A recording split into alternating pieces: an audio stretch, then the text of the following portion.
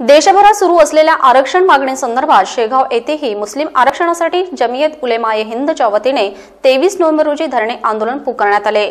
शिक्षणापासून गेली अनेक पिढ्या वंचित राहिलेल्या मुस्लिम समाजाला तत्काळ 5% आरक्षणाचा निर्णय द्यावा या मागणीसाठी जमियत उलेमाए हिंद संघटनेने मागणीसाठी शेगाव येथील तहसील कार्यालयासमोर 23 नोव्हेंबर रोजी 2 तास धरणे आंदोलन केले।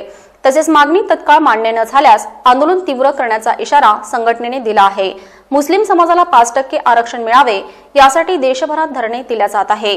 यामध्ये बुलढाणा जिल्ह्यातही सर्व तहसील कार्यालयावर धरणे देण्यात आले। यावेळी नायब तहसीलदार भागवत यांना निवेदन देण्यात आले। स्वातंत्र्यानंतर भारतातील मुस्लिम समाज सर्वत्र क्षेत्रात मागे राहिला आहे।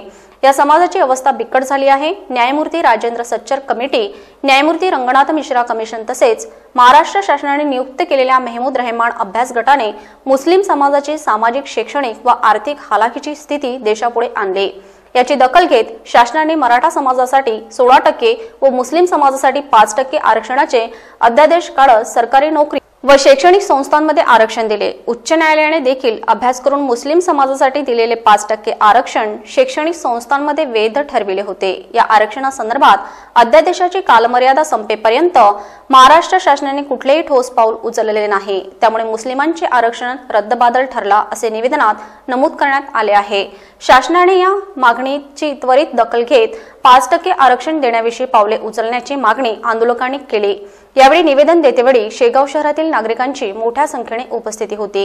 ही माहिती शेगाव येथून आरएन न्यूजचे प्रतिनिधी फारुख सर यांनी दिली।